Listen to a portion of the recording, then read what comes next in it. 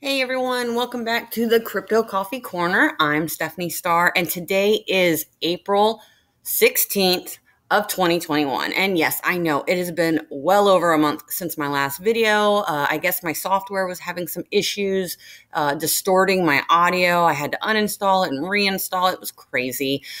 Anyway, we have had an amazing week in the XRP community. We've had an amazing week in the XDC community. I am now a proud owner of a nice bag of XDC. Super excited to see where this goes.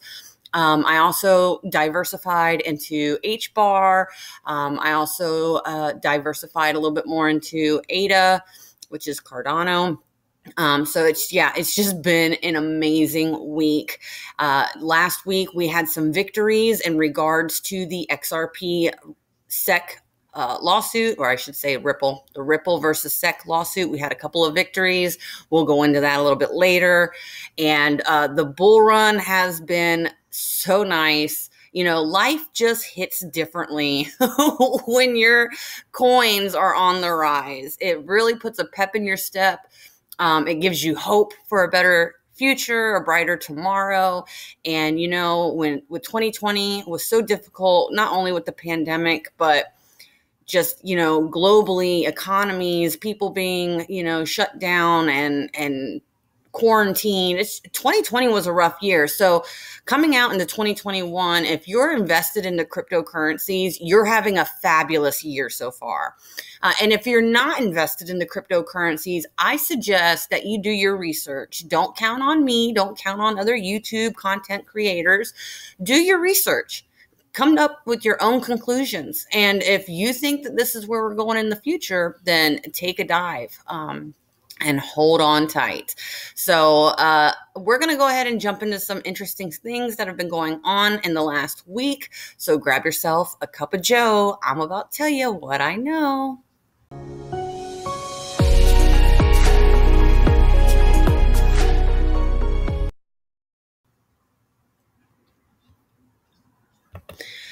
All right, everyone. So let's go ahead and look at the coin market cap. So it looks like Bitcoin is down a little bit today at $60,000 per coin. Still blows my mind to see it that high.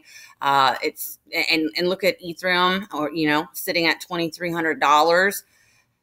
Still up 16% in 7 days. So that's pretty good. But look at my boy XRP. Look at XRP. He is up 54% in 7 days. Yeah, there's a little bit of a retracement going on. That's okay though, guys. This is when you buy the dip, not financial advice, just my suggestion. You buy the dips and you accumulate. That's, I've been doing this for over a year and it has turned out quite well for me. But the real kicker is look at Dogecoin. Oh my God, you guys, Dogecoin is up 221% in 24 hours. It is up 540% in 7 days. Dogecoin was created as a joke, and I believe the developers actually abandoned the project a few years ago. So to see that it's up this much blows my mind, and maybe it has something to do with Flare, taking it in and putting it into its network and creating an F class with it. I'm not sure. So let's go ahead and look at some other favorites of ours. There's Cardano, and it's down a little bit today, but it's up 14% in 7 days. Let's look at Chainlink, $40. It's down by 2%, but it's up 25% in 7 days.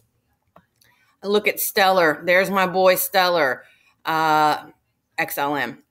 They're up 20% in 7 days. So we are seeing a little bit of retracement in the market, and that's fine because it can't always go up. It has to come down, take a breather before it can go up on the next leg, right? So it's all healthy little pullbacks. All right, so the Crypto Poet posted this, and it is Novatti taps ODL to improve Australian remittance payments to Southeast Asia. And we all know that Southeast Asia, well, Asia in general, is a big component with RippleNet, right? So with SBI and other financial institutes over in that section of the world, they're already using RippleNet. They're already using XRP. Systems are slowly being activated, and I believe that's why the price is going up. Some people are speculating that it has to do with the SEC lawsuit. I don't believe so. XRP is a global digital asset. So this little United States SEC lawsuit has nothing to do with the price action, in my opinion. I think that, all systems are go, and that's what's creating it. So it says here, live now, Novatti expects to process several thousand transactions a month through RippleNet's on-demand liquidity services. So I went to the Novatti website, and this is what it shows. It says, believe in the power of experience. Over 59 countries are active using Novatti. $2.3 billion plus in value of transactions processed every year. And they do have 20 years of experience. So this is not a little company. This is a pretty big size company that is now connected with the Southeast Asia market. And they're going to be using that corridor, right? So very exciting stuff. Over here, I wanted to show you guys what King Solomon had posted on Facebook, on Twitter last night. Central Bank of France is effing saying XRP could be the interfacing platform for the digital euro. Open your eyes. And then he circles down here. France's central bank, Banque de France, has openly discussed Ripple/XRP as a possible platform for Europe's central digital currency. Well, of course they have.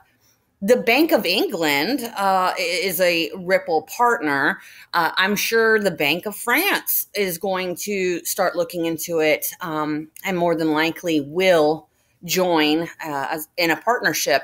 And the reason why I am saying that is because the BIS is a partner of Ripple and has been, I believe, since 2016, 2017.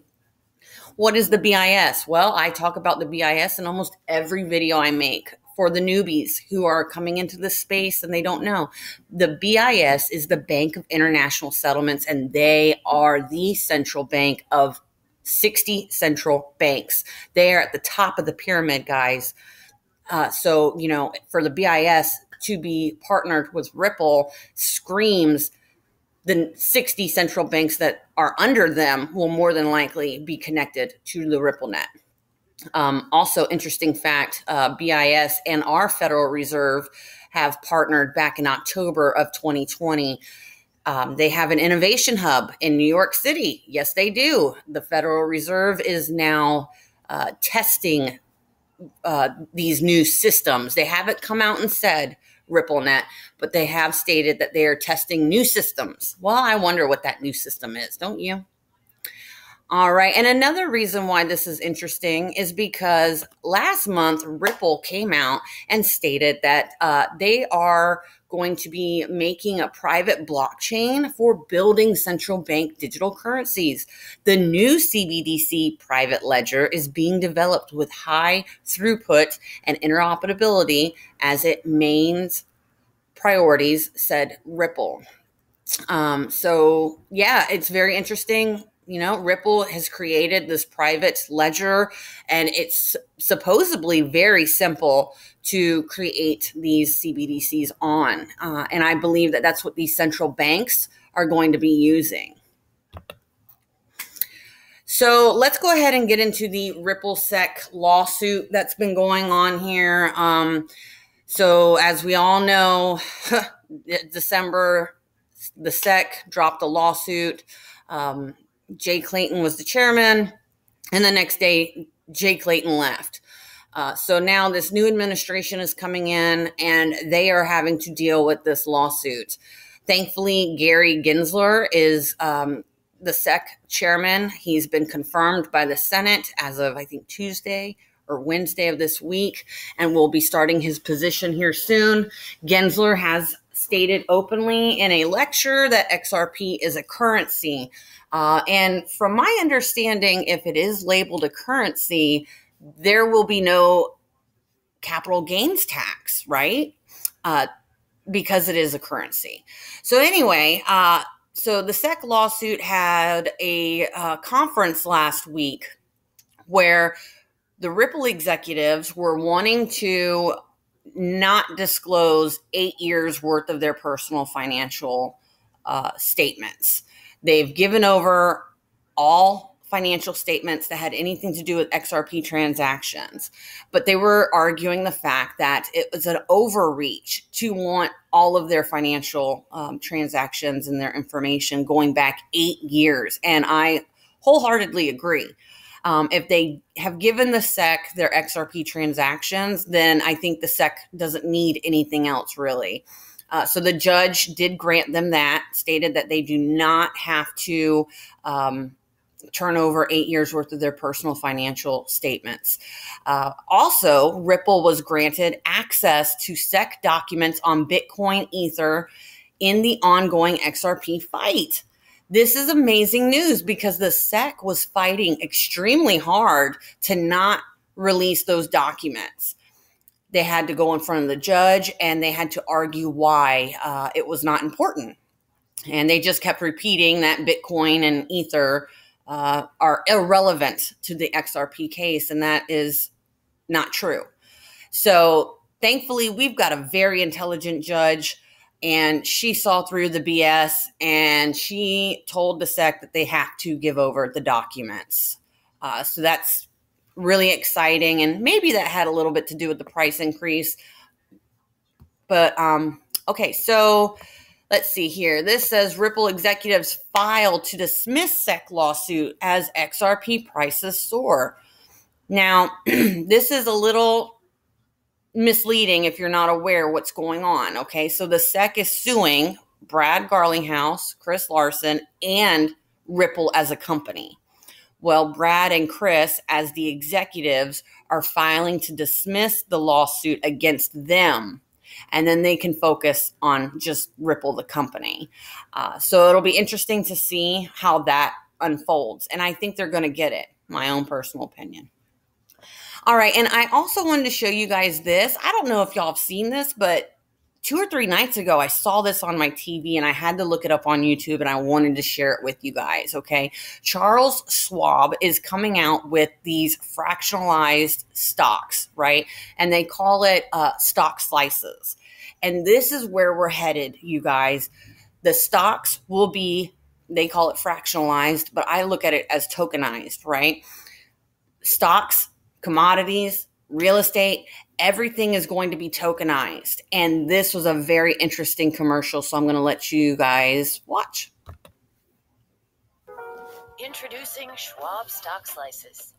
For as little as $5, now anyone can own companies in the S&P 500, even if their shares cost more.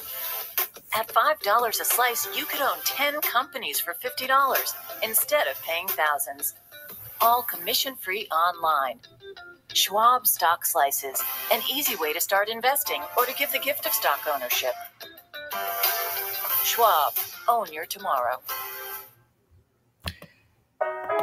I found this interesting, you guys, and I've always had this thought, and I'm going to share this with you and then wrap up this video, but I've always had this thought in the back of my mind that as we move forward technologically, right, and either robots start taking over our positions and technology in itself starts to create, starts to automate positions, how are we as a people going to produce income?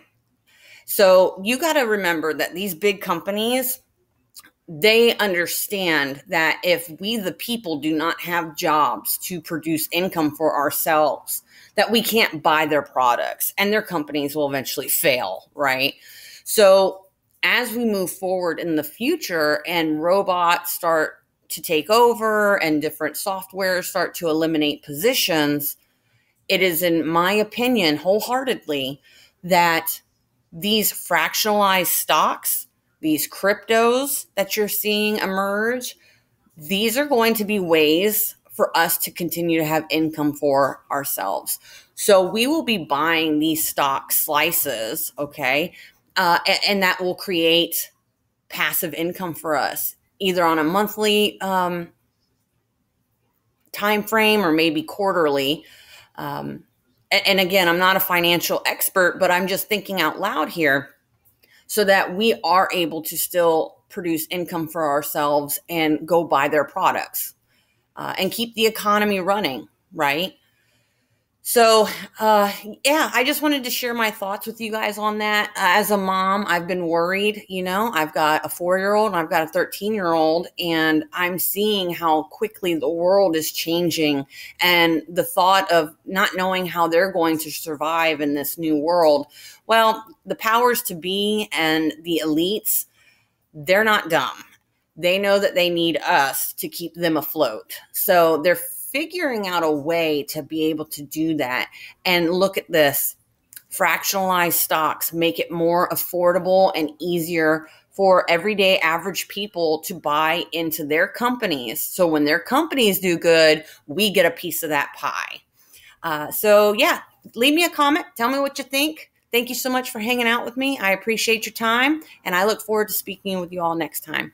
Have a great weekend, everybody.